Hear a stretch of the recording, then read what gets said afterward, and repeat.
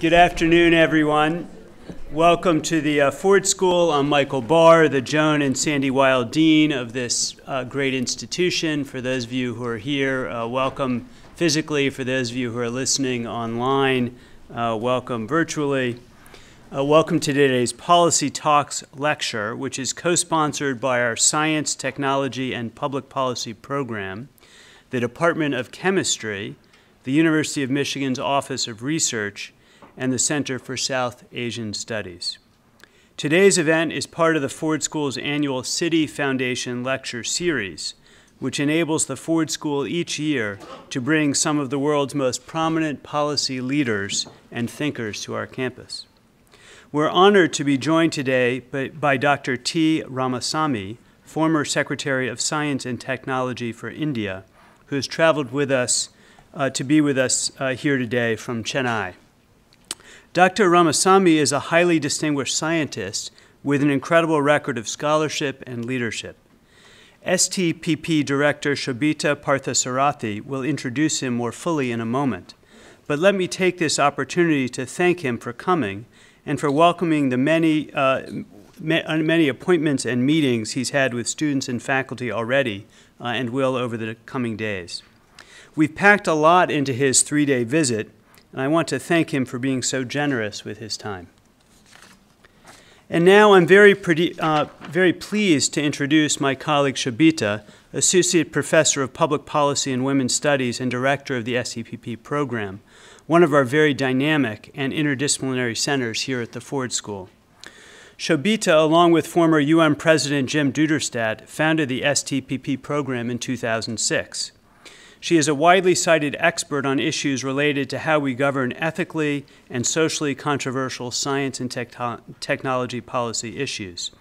And she's particularly interested in how technological innovation and innovation systems can better achieve public interest and social justice goals. Shobita has done really interesting and important comparative work looking across national borders to provide broadly significant insights. Her latest book, Patent Politics, was published last spring by the University of Chicago Press. Previously, she published Building Genetic Medicine, Breast Cancer Technology, and the Comparative Politics of Healthcare from MIT Press. Findings from that first book influenced a major Supreme Court decision in 2013 that prohibited patents on isolated human genes. Shobita holds her BA in biology from the University of Chicago and a master's and PhD in Science and Technology Studies from Cornell. Please join me in welcoming Shobita to the podium. Thank you.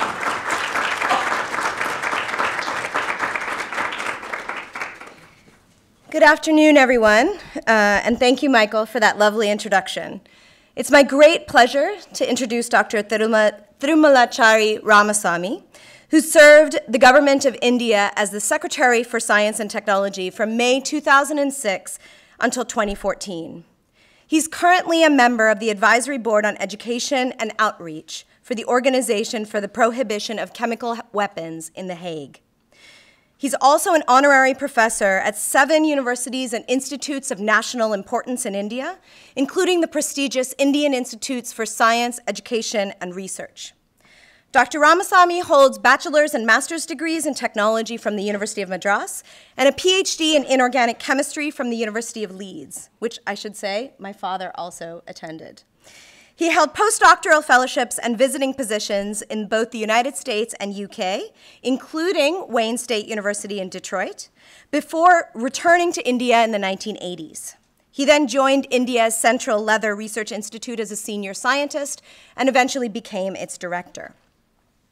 As Dean Barr said, Dr. Ramasami is an accomplished scientist. He's contributed to more than 230 publications, published 8 chapters in books, filed 41 patents, and developed 12 process know-hows.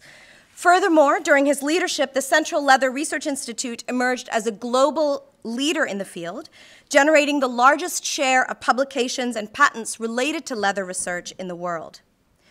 In 2006, Dr. Ramasami became the Secretary of Science and Technology for the Government of India and held that position for 8 years, a tenure that is quite rare and a demonstration of his excellence in the position.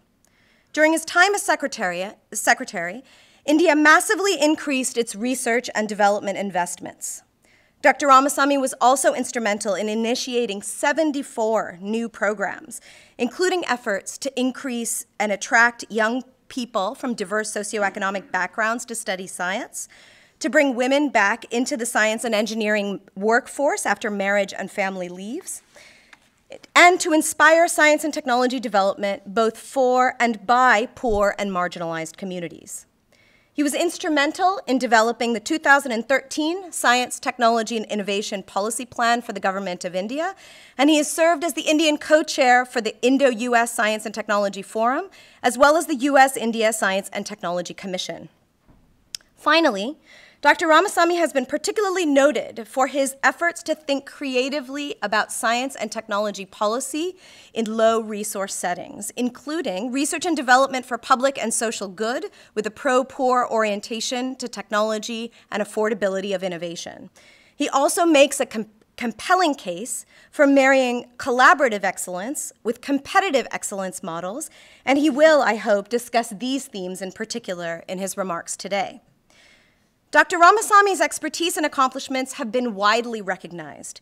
He's the winner of more than 63 awards, including the 1993 Shanti Swarup Bhatnagar Prize, which is India's highest recognition for scientists, and two of India's highest civilian honors for service, the Padma Shri for his contributions to science and engineering in 2001, and the Padma Bhushan in 2014 for his service to science. He is also an elected fellow of 5 academies of sciences, including the World Academy of Sciences in Trieste, Italy. Following Dr. Ramasami's remarks, he'll take questions from the audience. Beginning around 4:40 p.m., staff will start collecting question cards. Postdoctoral fellow Caroline Walsh, together with Ford School student Jackson Voss and STPP and chemistry student Rachel Wallace, will facilitate the question and answer session. And for those of you watching online, please post your questions via Twitter using the hashtag #PolicyTalks. So, without further ado, please join me in welcoming Dr. Ramasami to the podium.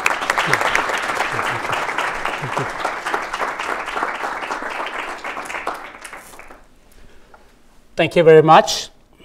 I thank Shobita for that generous introduction of some Ramasami that I do not know about. Thank you for those kind words. I thank the Dean.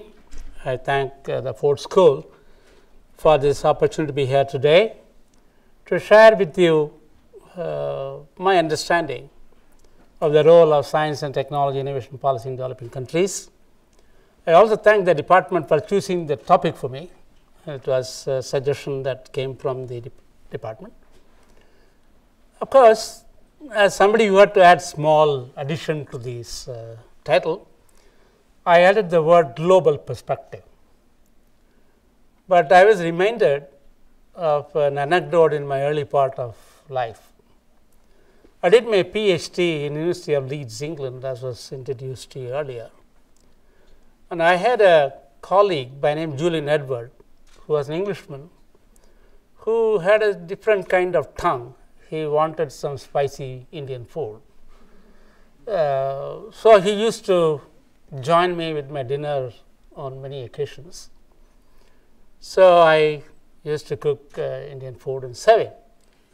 After several occasions, one day he asked me, "Hey, Sami, where are you getting the groceries from?" I said, "Well, Hari, let me say I was naive. I said, from Morrison's." "From Morrison's?" I said, "Yes." So this is not authentic Indian food. This is an Indian's food.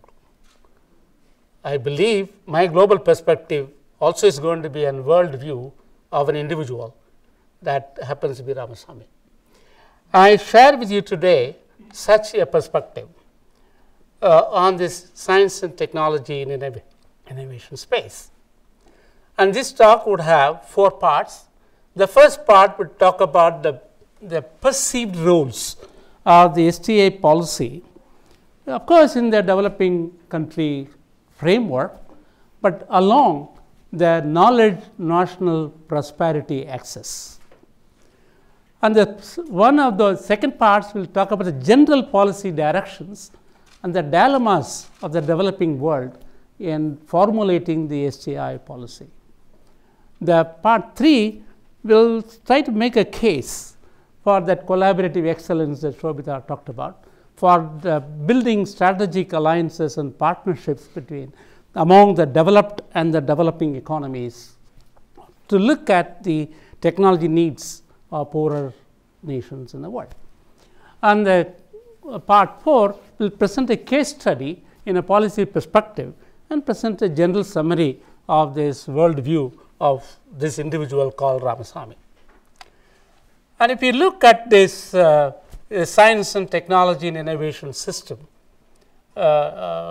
primarily it is a knowledge triangle where the science is world over relates to an advanced knowledge, innovation on leadership in a usable knowledge, and technology gainful and useful knowledge. Primarily, all of us would agree that science, as we see as an advanced knowledge, is still scholarship driven world over.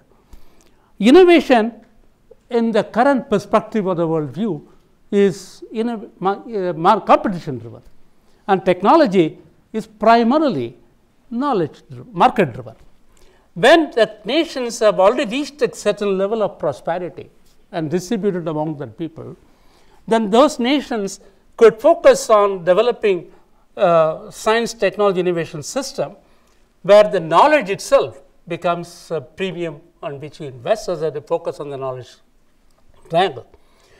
But for those nations where the creation of knowledge itself is a perspective in a developed process is one kind. In the developing country perspective, we need to go back and ask, how does that creation of knowledge lead to creation of jobs, creation of value, creation of wealth as well, and then contribute to the national prosperity. Therefore, how do we connect the knowledge and the national prosperity axis in the SCA framework becomes an important aspect of developing economies of the world. Having said this, I think it is appropriate to go back and see how the science, being global and scholarship driven, would have a policy which aims at clearly the globally competitive positions for the nations and the people who pursue science, primarily relying on scholarship as an input. The technology, on the other hand, is contextual. It is related to the stage at which the society is standing today in terms of requirements. And it is, as I said before, being market driven. One could ask the question, a technology policy would aim at access to globally competitive technologies through various market mechanisms through which these nations can access them and propel them. Innovation, as we see today, is competition driven, and in the case of economies which have reached a certain level of economic prosperity and national prosperity, it mounts on the global competitiveness being number X in the process. But in the developing country framework, we need to really look at balance between the competitiveness and also the kinds of differing priorities for the development process as a whole, because there are still gaps in the national prosperity space that need to be linked. And that's the kind of questions that I like to highlight today. If you were to look at the triangle of science, technology, and innovation and superimpose it over the global space of developed and developing economies, there will be different needs for depending upon the stage of development. The small countries which are already developed will have to focus attention on the STA policy to remain competitive on a market space. When the domestic market is small, they have to really look at it in the global markets. Therefore, they have to be continuously leapfrogging upon themselves to be able to remain competitive. The large developed countries with a large domestic market, they had to invest into STI to remain advanced, because you have to, many times in this global perspective, you have to run fast to stay. Otherwise, you will probably somebody will overtake you. To remain advanced, there is a position as well. And there are large economies, large size countries, but still in the developing economy. In their case, how to spread the developmental choices to people. It is not about developing an infrastructure. It's a question of how do you develop development choices to people becomes the key issue. The inclusiveness becomes an important dimension of such economies as well. There are small economies in the developing phase of life, and they constantly have to catch up with the world. Therefore, the science, technology, innovation policies in a global dynamics are driven by two opposing elements, I must say. There was a developmental agenda, while the science is common to all of them, the scholarship activity, the technology which is related to the developmental processes for a developing country become crucial, and the countries which have a certain level of national prosperity and economic space, they need to look at this x-axis of global market dynamics and stay afoot in the innovation space. And having said this, the developmental needs of science, technology, innovation policy of a developing country, it needs to go in a certain axis, because the developing countries need them more than even the developed countries have, because the needs are unmet needs are quite large. But the resource availability for the developing economies to invest into STI are not probably matching with the needs that they have. That we look at the dimension of the two axes, they probably oppose. One, in terms of the needs, the developing countries need more, but the resources they have to invest is small, whereas the developed countries have the larger needs. Having said these, the kinds of differing priorities of nation states in knowledge economies vary. The high income group countries, which is number 35 today, and 43 number today, they focus on technology leadership. And their focus is essentially to how to connect the high technology trade, how to connect with the technology trade to get a global share of the high technology trade.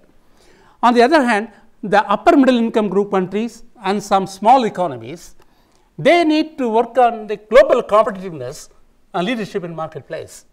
And if you look at the innovation leaders in indices in the world, the top 10 economies, 8 are small economies.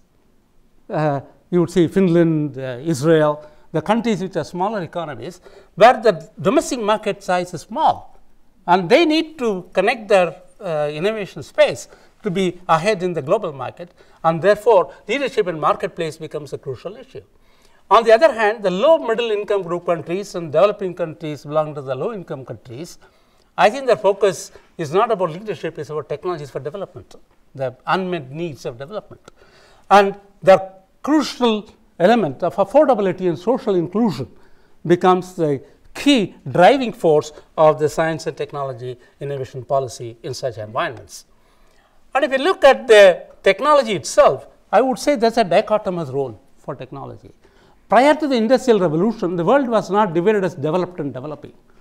But after the post-industrial revolution, the world has come to be divided as developed and developing based on the ability to access technologies for intensive production.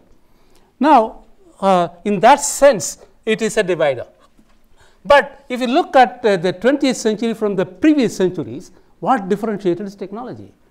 And the way people live today is strongly influenced by the access to technology. But in a cultural space like my own Indian cultural space, for example, technology also played the role of a social leveler and bridging social inequities that prevailed.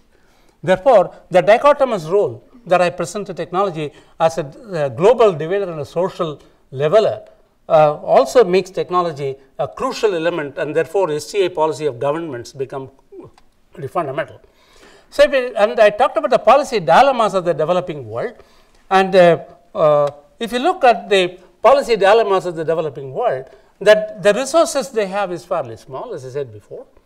Now, how much to invest in science and technology innovation as a percentage of GDP? That's a crucial issue. How much we invest? And we don't look at the gross expenditure on research and development of developed world as an expenditure, but look at the gross investment of research and development for meeting the developmental needs. Then how much to invest? How to prioritize among the two verticals, science, technology, and innovation? and how much our investments, total investments, will break the pie into science, technology, innovation space. How to motivate business to invest into R&D, how to balance between the risks and benefits of innovation, how to connect technology to the developmental agenda and the priority of the nation and their own citizens, and of course, how to maximize the social and public good of R&D while partnering the private sector. Because today, science and technology can deliver R&D products with the public good, social good, strategic good, and of course, private good. And the private sector would like to invest where R&D priorities will deliver the private good at the end of their investment period. Therefore, how to balance them?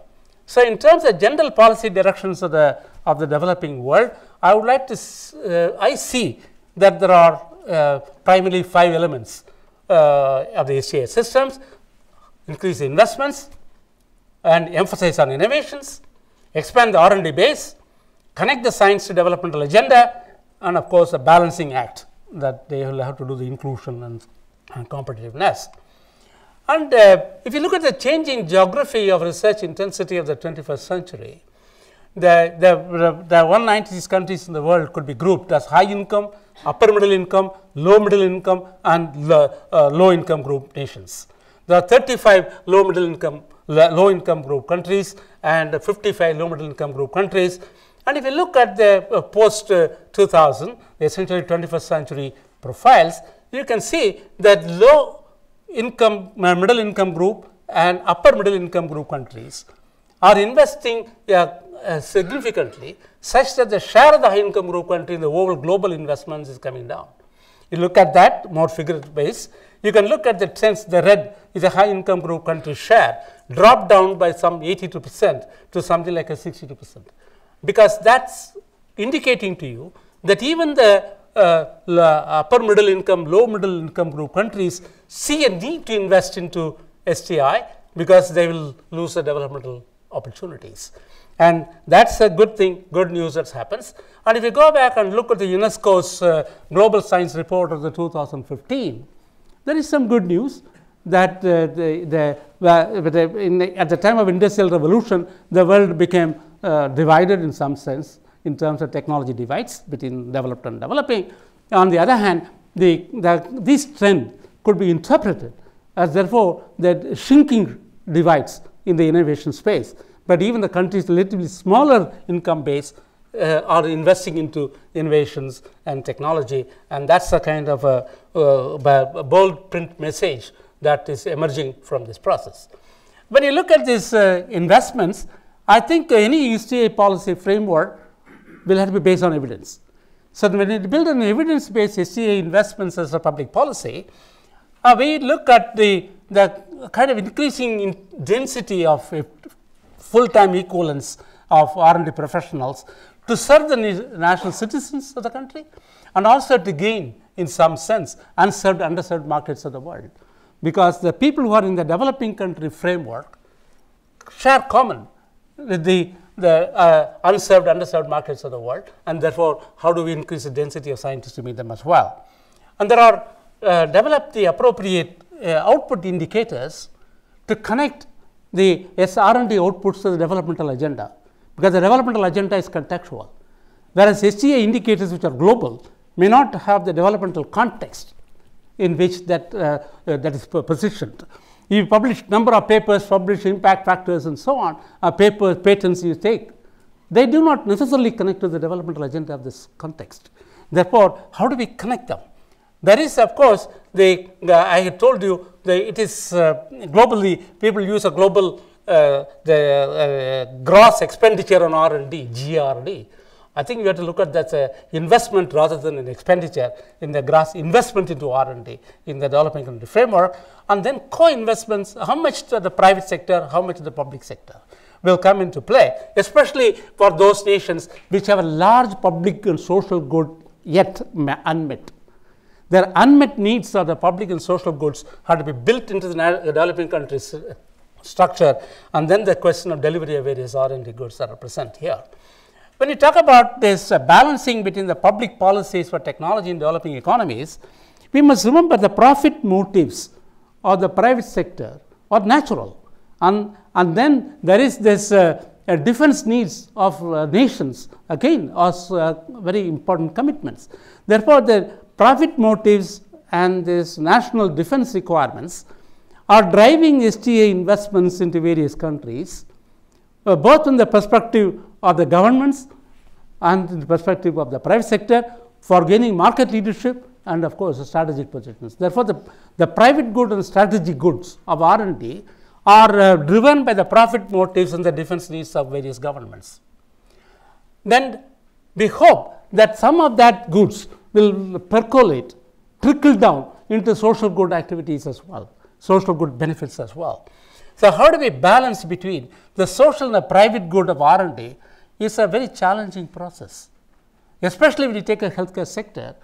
We have to remember that there are people with the low affordability, and how do we build an STA framework where the healthcare as a business versus healthcare as a service are balanced in the policy framework.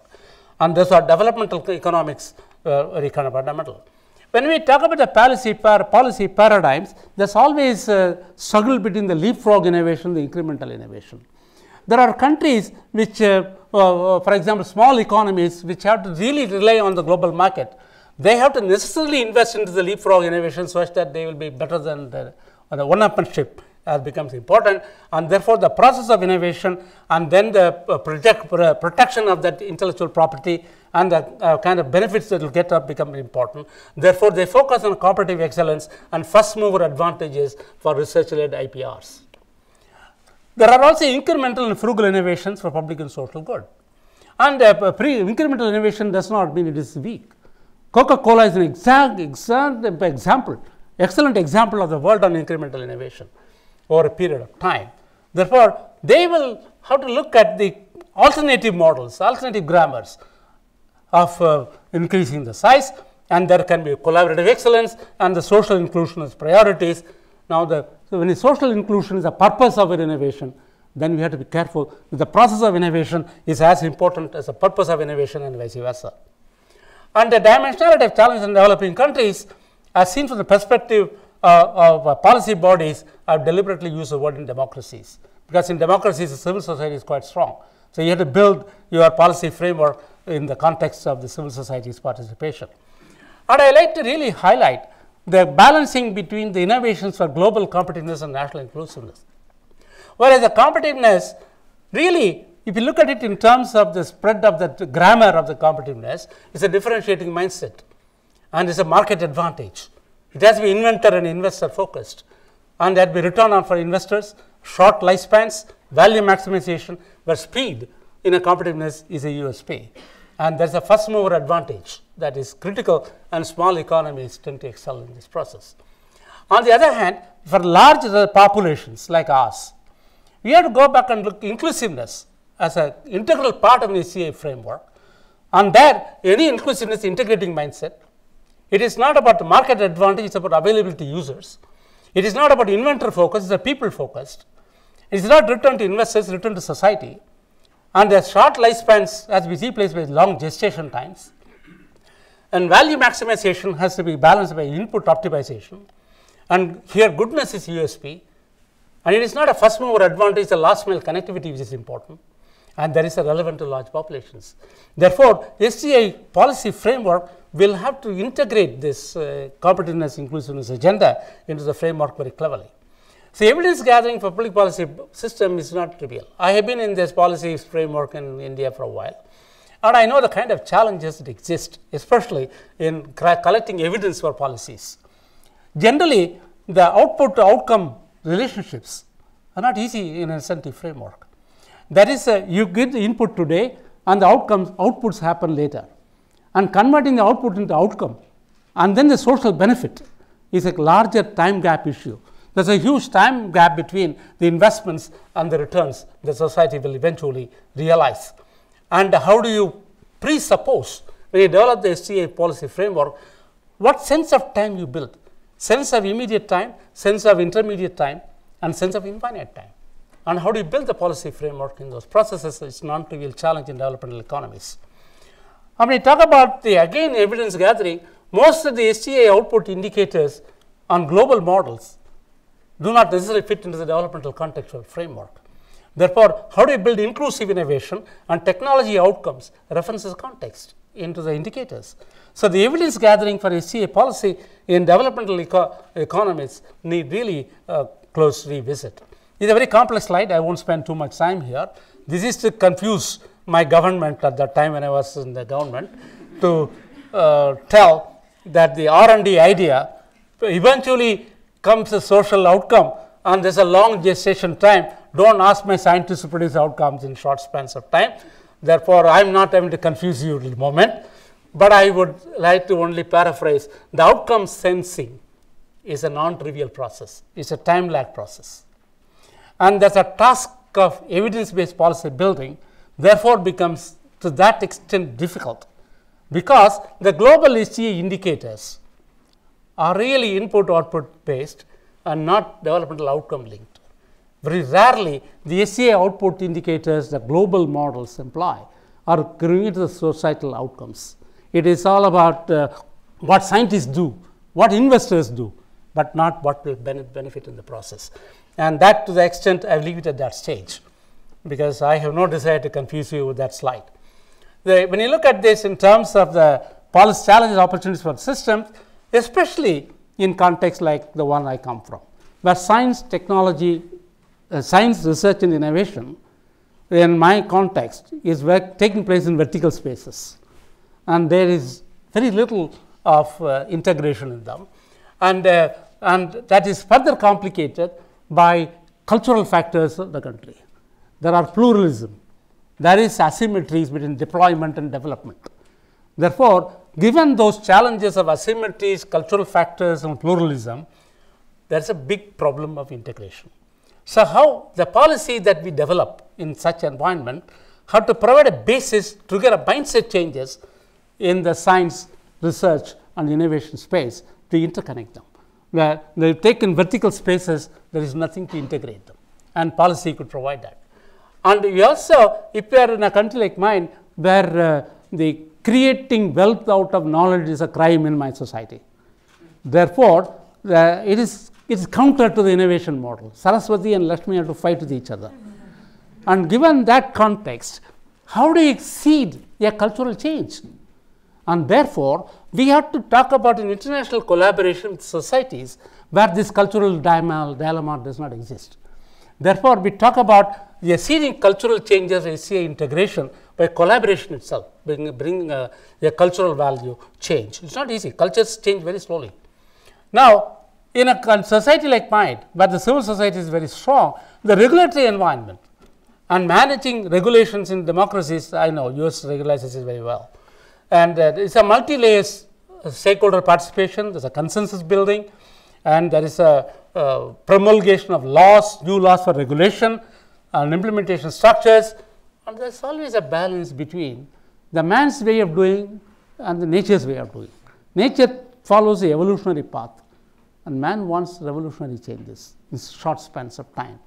And the governments in civil societies, where civil society is very strong, are handicapped. We have a big government and strong civil society, life is miserable. Therefore, the regulation parts are time consuming in that system. And when you talk about the high technology led paths for developing economies, I think how do you appraise the risk? How do we price the cost and benefits? How do you have how do you balance between social inclusion and the exclusion in access and availability, and balancing between the collaboration and competition is an issue. And good news is, if you look at the present development processes, last few years, the developing countries in Asia are emerging as a major investor into R&D with a 20% share into the global investments into research and development, where Japan, China and South Korea adopt a global resource intensive model for R&D with manufacturing as focus for R&D. India adopts a resource optimized path, and where our service economy is supporting the path for R&D, not the manufacturing process. The developing countries in South America are focusing on core strength of their core strength in terms of agriculture as a mainstay. Now, the question here is developed world also facing a sustainability challenge? is a question in terms of the STA models. I would like to make a case today that for strategic partnerships through policy perspectives among the STA systems of developing and developed economies. And is that feasible? Is that required? And if you go back and look at the global intensity of nations, they are measured only in primarily two forms. What is the gross expenditure on R&D as a percentage of GDP, and what is the number of full-time equivalent R&D professionals per million population. Now, the global benchmarks are that you invest about 2% of your GDP and 1,200 R&D professionals per million population. Many developing countries, including India, do not match both norms on account of low resource setting. Now, having said the low resource setting, I would like to present to you, this is a database of UNESCO database we got from the World Bank data, and these are the top 10 nations with respect to overall investments. And in the top 10, and I don't consider European Union as a nation, it is a group, and this is the data which are more recent. And you will see among the top 10 investors, there are 6 high income group countries, 3 upper middle income group country, 1 low middle income group country, which is India. We are the 6th largest investor. You see the 6th largest investor, you go back and see as a percentage of the GDP is 0.85%. It's a little more than 0.85 because I know the number a little better than what I do, what this data will show, but I had to present the data as given to me. It is close to 1%, but little less than 1%. But if you look at the expenditure per capita, it's a very small number. You may say, look, India is not investing enough. But you go back and see this number of gross expenditure R&D as a ratio of the full-time equivalent on this column. It is expressed in thousands of dollars per year, and the United States is $30,200. And there is this, let me say, low middle income group country, developing country, which is present investments is $33,000, $2,000 less on purchase per parity terms. Therefore, a country like India cannot afford to get 2% because our number per scientist is already large. And if you have to increase at 2%, I must double the number of scientists, as simple as that. And scientists do not come in tap water, but anyway, we don't get tap water also. But this is a long-term process, and how do you develop an economy? Therefore, this question of investments has to be seen in slightly a different context. If you go back and look at the sustainability of the model of resource intensity, granted, because of the technology being very important, a lever in power equations of the world, today, if you look at the data, you will see that the manufacturing grew at 20%, but R&D investment went by 30% on a global space. So people wanting to invest. And today, because of wanting to be competitive, there is a competitive excellence and multiplicity of investments. Each nation is making investments in the same segment. And with the increasing costs of these R&D inputs, create a high cost. They price themselves as unaffordable for more than 65% of the population. And sustainability of resource intensive models, I think we need to examine more critically. I have 40 nations in this, and all Americas are shown in the blue, Asias are shown in the green, and the European nations are shown in the brown.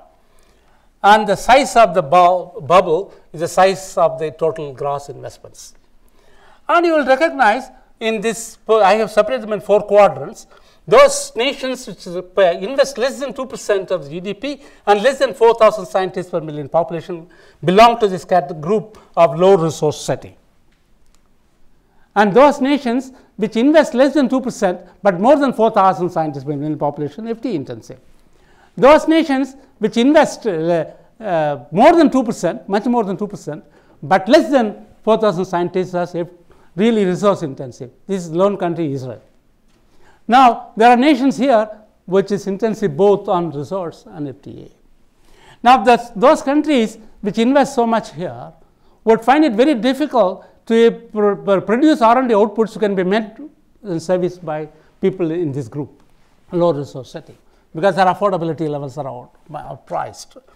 Now, if you take this overall 40 nation systems and take this 4,000 population, 4,000 scientists per million population, a $275,000 annual investment per FTE, and then calculate for serving the global population 7.5 billion. What will be the total investment of the world on purchase power parity terms? $8.25 trillion per year, which is larger than the GDP size of several nations in the world but 4. Therefore, we need to ask the question, can these 19 nations belong to the low income and low middle income group country can never afford these kinds of investments?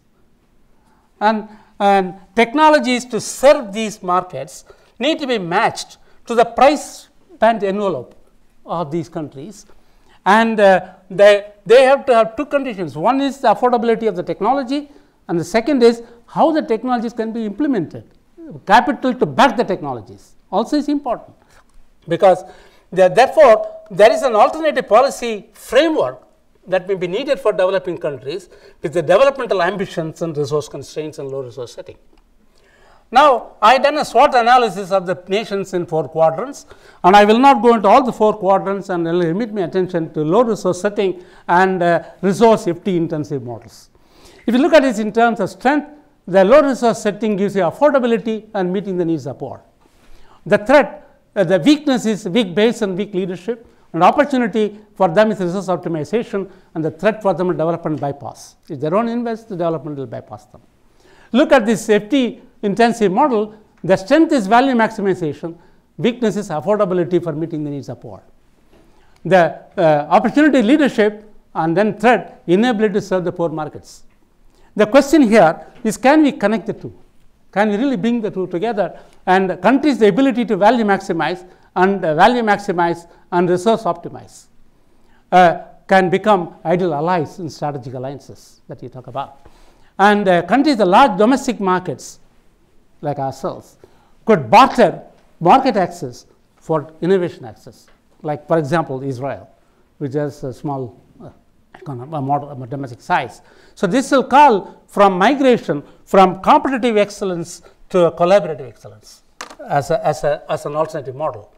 On account of the non-sustainability of the current resource models, I think it may be worthwhile to look at alternative to design, develop alternate models for developing affordable innovations for people-centric priorities of countries in the stage of development. I think we need to build affordability. We need to look at collaborative excellence and strategic alliances as an alternate path. I'd like to present a case study of a policy perspective of a developing country, where the only developing country I know well is my own, therefore I will use mine, and a possible ally for alternate resource optimized model for serving the global good. And you look at this India's policy space evolutionary process. India was the first developing country which in 1958 articulated the principle, like a scientific policy resolution, which was read out. It's a 1 3/4 page universal document. You cannot change a full stop or a comma from it. It's beautifully drafted by Homi Bhabha and Pandit Nehru. It lays the foundation for science and scientific temper. 25 years later, his own daughter realized that in the world of technology, if you don't build a self-reliance, you're out. Therefore, she went and proposed a technology policy statement in 1983, focused on technological self-reliance and reverse engineering. Then we realized in 1980s, we were one of the top developing countries in science space. In 2003, we became nth player among the developing countries, and we moved away. And so in 2003, first time there's an ambition for science has evolved, increasing the gross expenditure R&D for increasing outputs was articulated. Since then, we increased the expenditure into R&D by 10 times. That's the number we've increased in the last 10 years. So in 2013, for science, technology, innovation policy, where I had a handle, it's an aspiration for nation, where we talk about science, research, innovation system, because they're taking part vertical spaces, integrate them, for a high technology led path for India, and abbreviated as Srishti, and that's Srishti in Sanskrit means creation. And India's share of total investments of the 90 low income group and low middle income group country, our share is 90%, 89% today. That's our total share. So many states in this group cannot afford to meet the global benchmarks of 2% gross expenditure and 1,200 million population. No nation in the world is able to get 2% unless they had 1,200 scientists per million population. India has a number of 160. Okay. Therefore, 160 to 1,200 is a long haul. India is today the sixth largest investor and wise to emerge as one among the top 6 knowledge powers in science as per her stated science policy. In terms of publications, we have become the 5th in the world. We are 15th ranked, we are today 5th in the world. In terms of patent, we are 27th, we have become 7th in the world. India enjoys advantages of developed R&D institutional infrastructure like IITs, national laboratories, and our virtue is low expertise costs. We respect our scientists, but we don't pay them. Therefore, we keep them not poor. The ratio of we take the salary of a researcher or a professor as a number of times of per capita GDP is 20.6 times. So 21 Indians are paying for one professor in India. So they deliver values. This is a long story. I will not talk about this. We have a very strong civil society. At the time when we had this policy developed, we had to balance between a relatively weak government and strong civil society.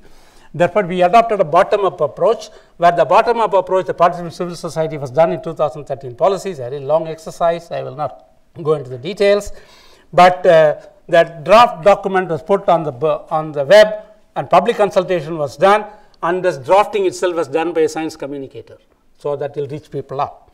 And as I told you, the single policy goal is to science research innovation system for high technology path for India, and it to integrate the science processes, and is a way forward.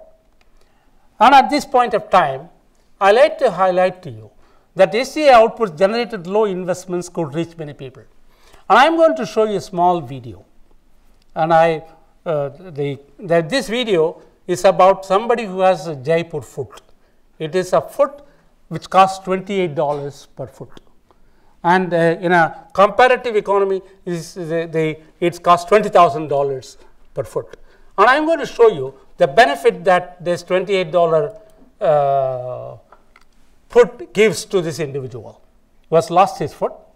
And this video, we have downplayed the voice here, because I am going to show one other video, the language of which I do not know. Some of you might know.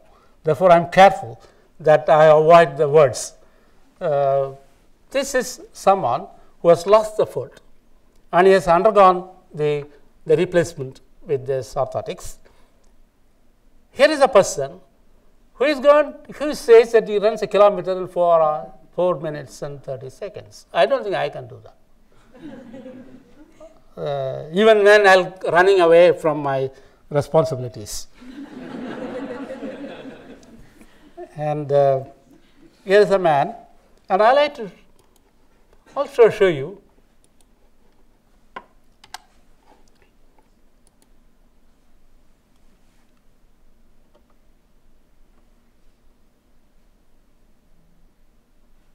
this lady lost a leg in an accident. She is an actress, and she was a dancer before, and it was really, let me say, highly frustrating that a dancer lost the leg, and her willpower was sufficient enough that she fitted herself to the Jaipur fort and dances the way she does. And dancing is a lot more intricate process. Bharatanatyam is not easy, even with 2 legs. Maybe with a 3rd leg you might. And this individual has demonstrated 2 things: the power of the frugal innovation, the power that it provides the quality of life of these 2 people. And this was created at this low cost. And when we talk about these frugal innovations, it is not about the expenditure, it's about the value it brings to people. And we have something called National Innovation Foundation in India, supported by the Ministry of Science and Technology. And this foundation recorded in 1 year 175,000 grassroots innovations created at relatively no cost to the country. Therefore, there is a possibility to link these to the formal innovations. In summary, the changing geographies of SCA landscape today have been mapped, and I think I made a case that the non-sustainability of this high resource setting in 4,000 scientists per million population and 2% GDP components can become very difficult because it costs the world a lot. The policy dilemmas and challenges of the developing economies, connecting it to the development processes was, I hope, articulated here. And I think a case has been made for strategic partnership among the developed and developing economies. And I think a case study of STI policy of India is presented in the framework for affordable innovations for serving the unserved, underserved markets of the world. There's a plenty. And I never use this word bottom of the economic pyramid because there is an economic model, hierarchies we build in the economic scales. I use the word base of the economic pyramid because no pyramid can stand on its vertex. It has to be on the base. And the larger number of people belong to that category. So today, when I summarize it, SCA policies of developing countries, in my opinion, an individual perspective, I must say, the worldview of Ramasami, is that it should make socio-economic sense of investments and become a science policy for people, not the people policy for science. And we also talk about public policy. I think we have to look at a science policy for people.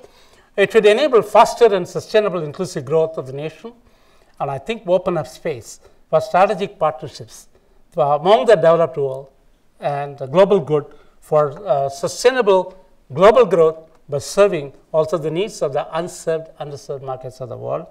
People say world is flat. Could science policy serve to make it even? It is one thing to be flat, it's another thing to be even. And on this, I'd like to finish, every lecture of mine is to finish with Mahatma Gandhi. It says, economics that hurt the moral being of an individual, of a nation, are immoral and sinful. Therefore, I would like to talk about technologies for the pro-poor world. Thank you very much.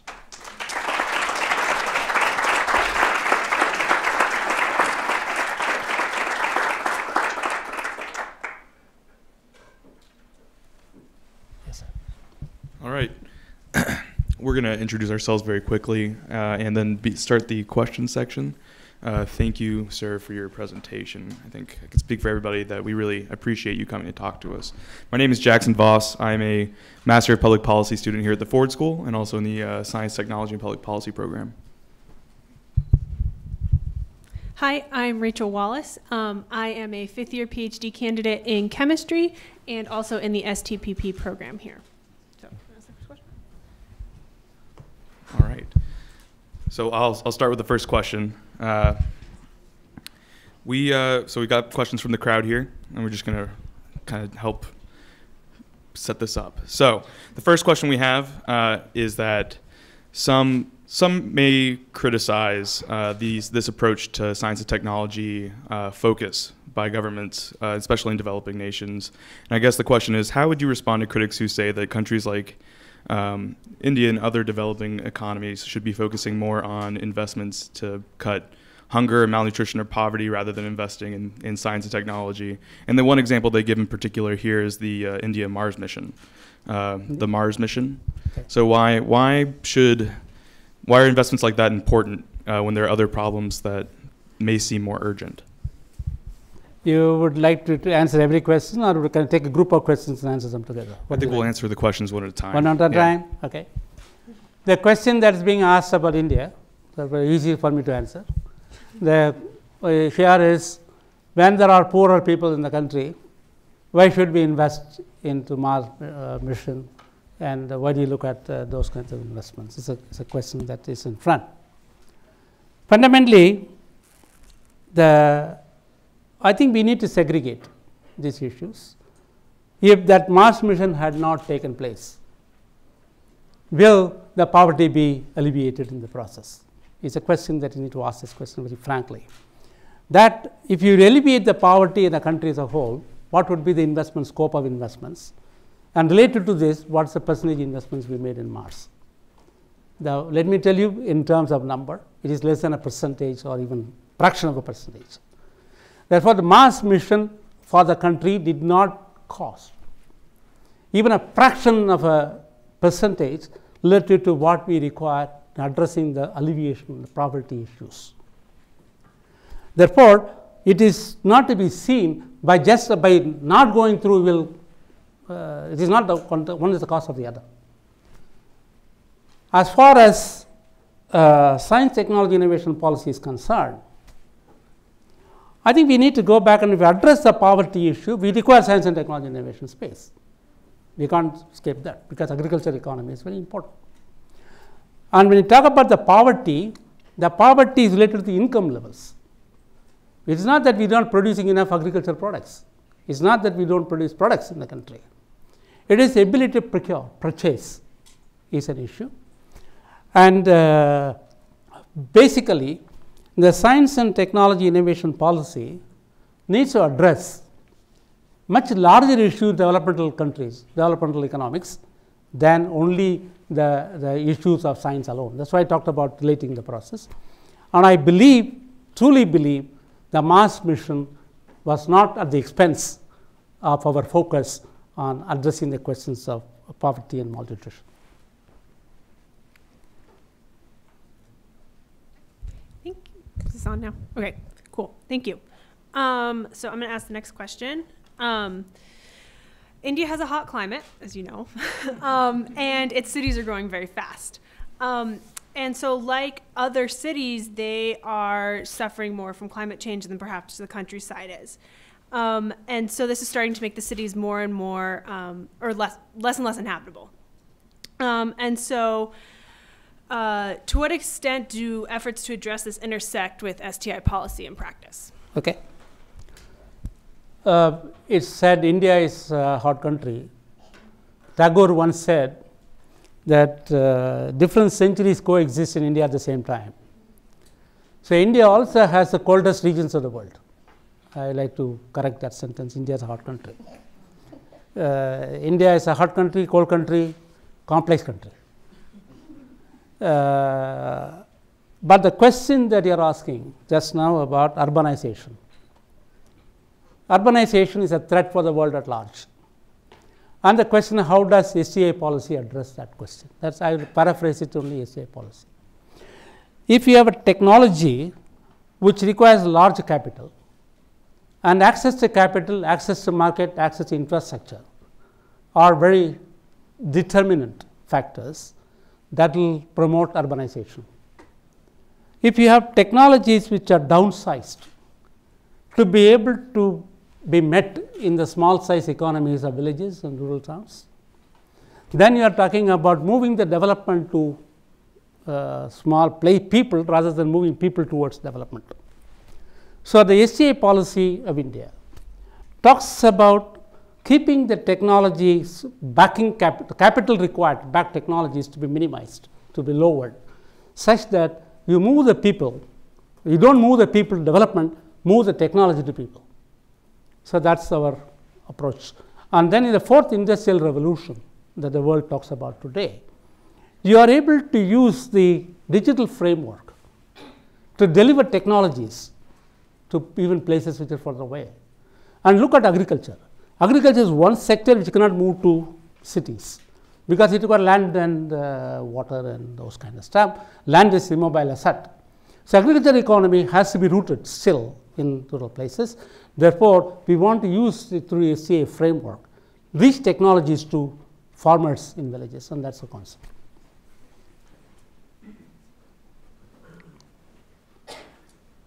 So our next question, I think, is relevant not just to India actually, but has to do with pharmaceutical IP law. Yeah. So we have a question. Anyway. Yeah. So we have a question about whether India and other developing countries should resist the pressure to implement stronger enforcement of Western IP law, international IP law, when it comes to serving the public good and pharmaceuticals in particular. Okay. This is a politically sensitive question. And that too is asked in the land where this will be hot contested. So I will give a more diplomatic answer, if you may say so. And I'll make it generic rather than a specific process.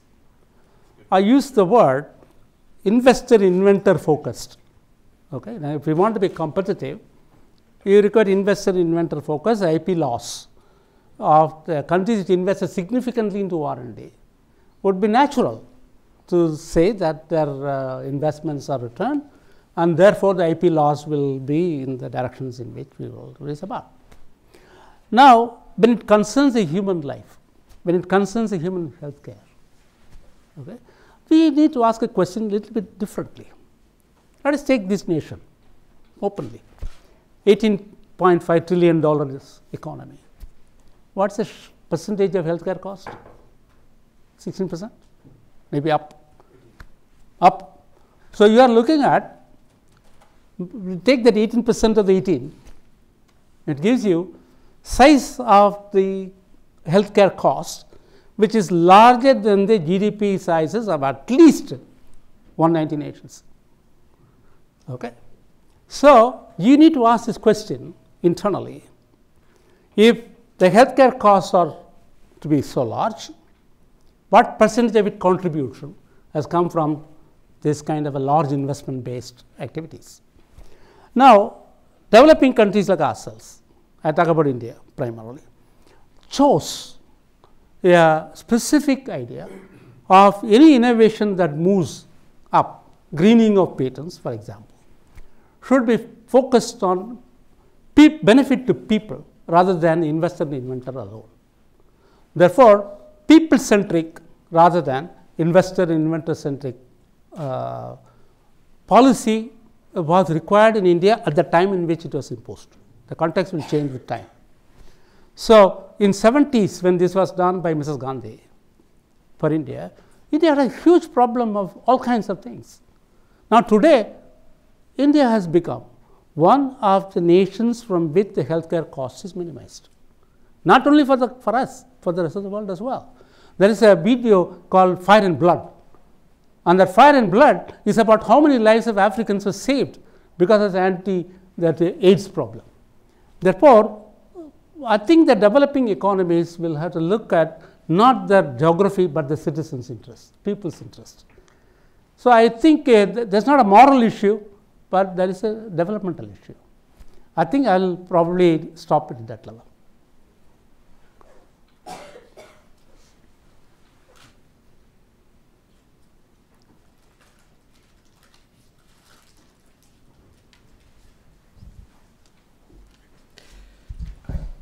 So this question comes to us from Twitter, and it's pretty general and broad, but what are the highest impact actions that U.S. science policy and or other larger S&T communities could do to better serve developing countries and the global poor?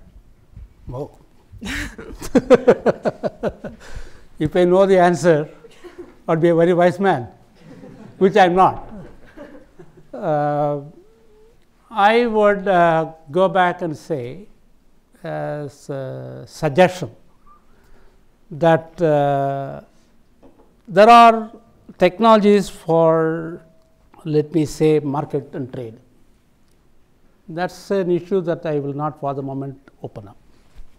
There are technologies for development, technologies for human welfare, and that is a slightly different segment. In those segments, I think countries like United States, which invest significantly into R&D today with a very high capital cost, would find it hard to serve countries in Africa, countries in some other developing part of the world. And here is a wonderful S&T system, which is solving the problems of the rich. We have to solve the problems of the poor as well, even in your own country sometimes. The question, therefore, is can you look at a country like a low resource like our own, which has infrastructure, which has people, but it does not have so many people in resource, because we have 160 per million population, we can never grow to 2,200 in a few years. The question here, can you partner? And that partnership model talks about ability to resource optimize and your strength of value maximization, and see whether that strategic alliance would provide technologies which are poorer. So, when talking about not South-South triangular collaboration, not North-South, where ultimately the products of this work should not stay within the boundaries of the two partners, but go to a third country which cannot afford to invest at all into research. And that's an opportunity that I think India like country or the US like nation should perhaps consider.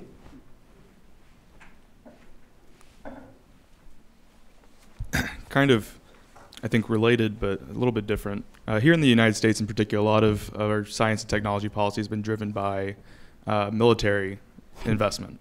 I think this next question relating to that is, to what extent is development of weapon technology a temptation to developing nations? And I guess what is your take on letting military development be the driving force in science and technology policy?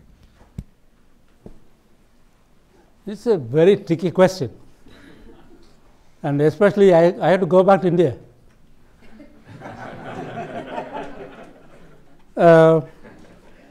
Fundamentally, nations invest into defense out of a threat perception.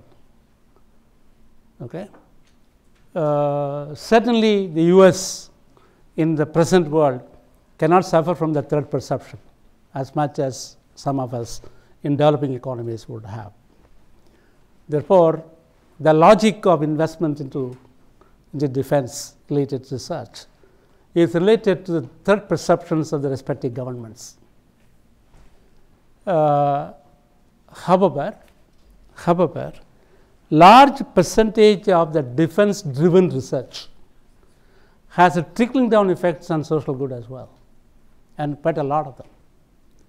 Therefore, one need not say that R&D is only given to this vertical of private R&D good, private good, and defense good.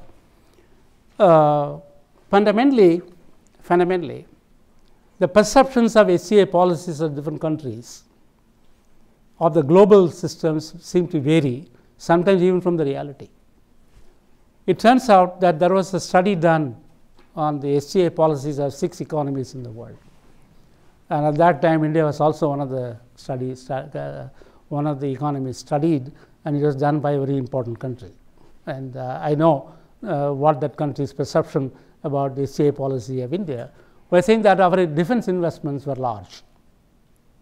That was because they look at this defense development research, DRDO's salary budget, which is fairly large outfit, and therefore think of defense investments are large. But as somebody who was part of the perspective of developing the SCA at that point of time, I differed with that particular, let me say, assessment, if I may use the word assessment. But they are very clever that the people who did this, they said my department was focused on rural technology. So they tried to silence me as well. Fundamentally, the defense reinvestments into R&D by different states are very strongly related to the defense threat perception of the economy. You can't avoid it. That's I said here, private sector focuses on profit, and national governments on the threat perception. Okay, they call it strategy. So if I take my own country, our investments in the atomic energy research could be argued upon. But I'll also tell you the benefit of that investment. We are now, India is one of the few countries in the world which has a fast breeder reactor working. And India is one of the few countries in the world worked on the closing the nuclear fuel cycle very early. And we have a thorium based reactor working. And if a thorium based reactor actually goes into stream, we would have solved the energy problem for India for thousands of years, because enough thorium. Therefore, the spin off also has been seen. I'll stop it there.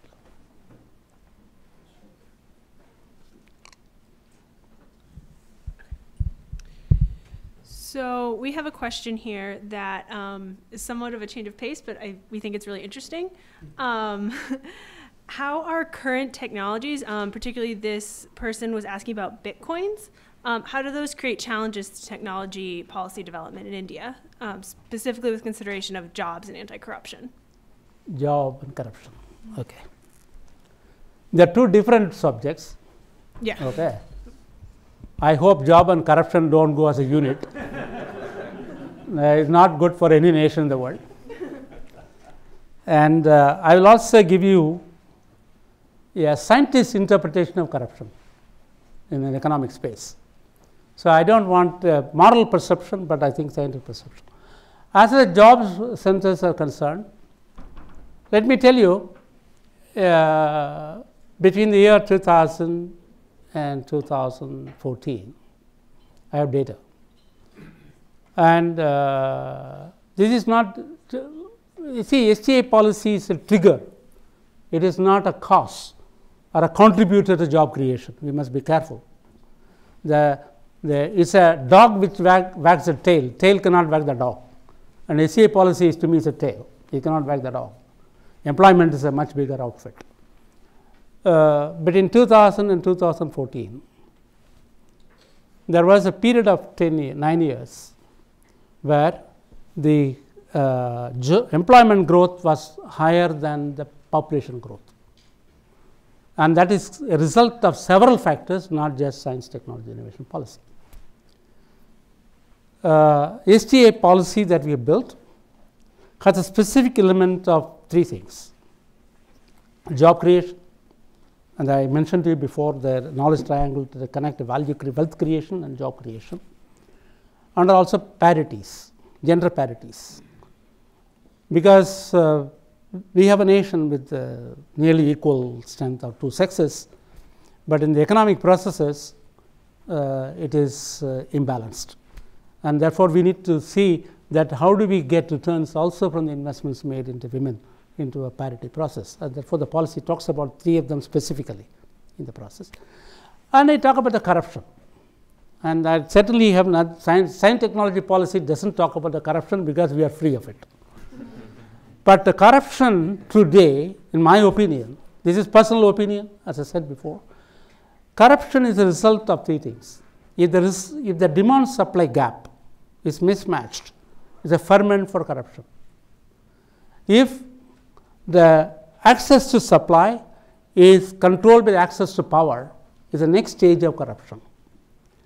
If the delivery of supply, delivery system of supply is very small compared to this group to be serviced, then the supply system, the delivery system, gets a premium to supply. So the rate of supply becomes an issue. Therefore, what India has done, in spite of all the big claims about corruption in the media in India, let me tell you very frankly, the percentage of population which participate in corruption one way or the other, give or take, at my childhood time was 90%. Today, it's reduced.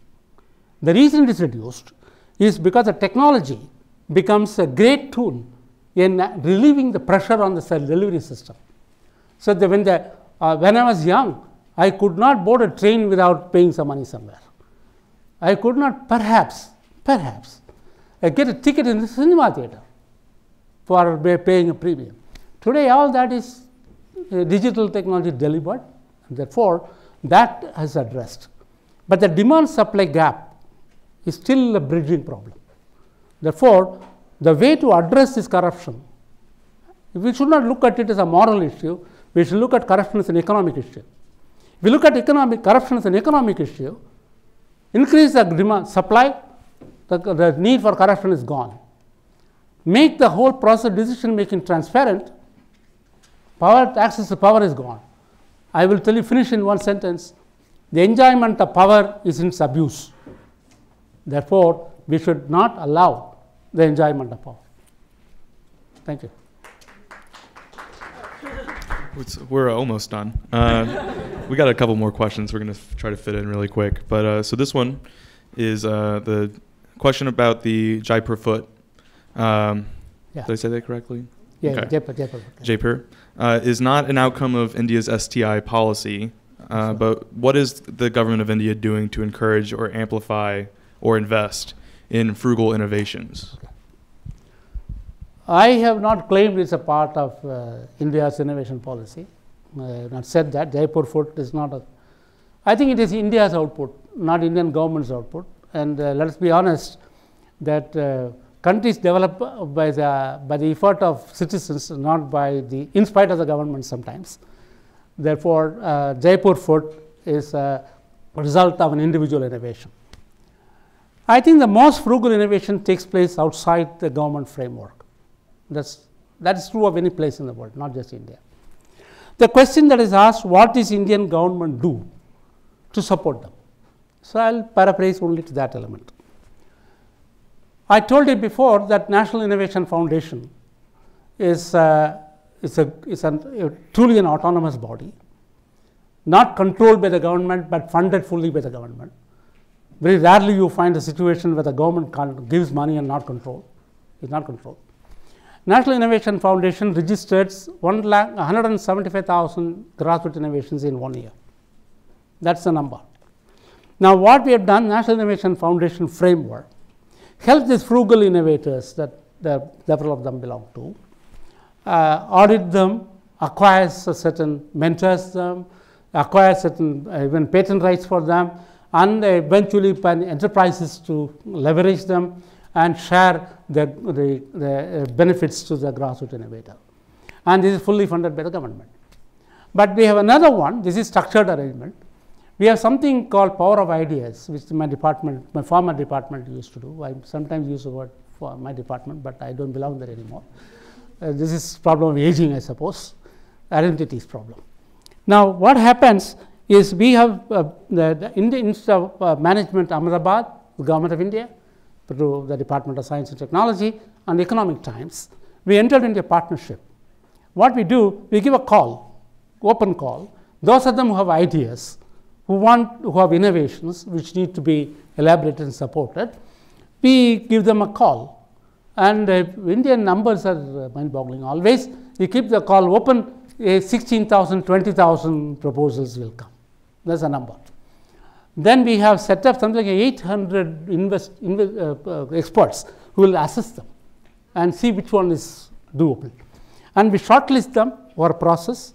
And when you come to through 200, 300 innovations, Indian Institute of Management, Ahmedabad, provide these innovators a business plan for taking it to the next stage, and then invite the angel investors into this process.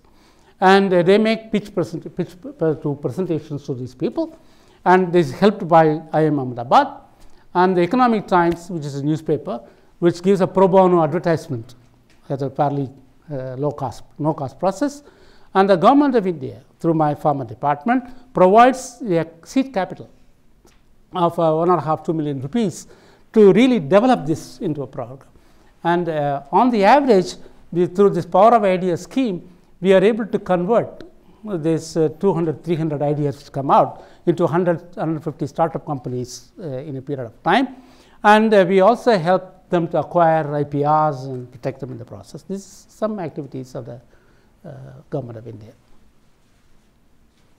These are still small drop in the ocean. Absolutely. Well, thank you so much, Doctor. We appreciate your time. I invite everybody to join us at the reception. Let's give a big round of applause.